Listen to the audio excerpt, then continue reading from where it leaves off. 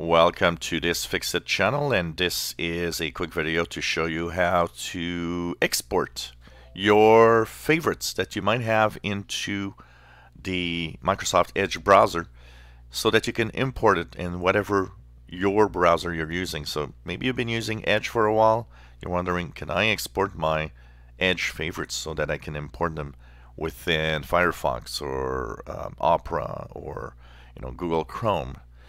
And yes, it's very simple.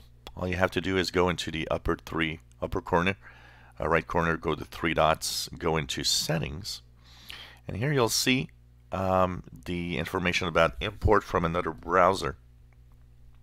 Click that and you'll see that you can import from a file or export to a file. So if you want to use it in another browser, just click export to a file. Give it whatever name. So by default it has Microsoft Edge and the date of the export. It's an HTML document because it's technically HTML that most browsers use for importing. And make sure you know where you actually save it.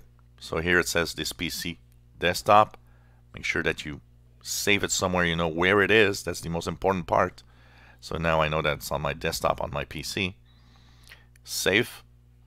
And you'll have that file, of course, available. So my save is right here with that little edge.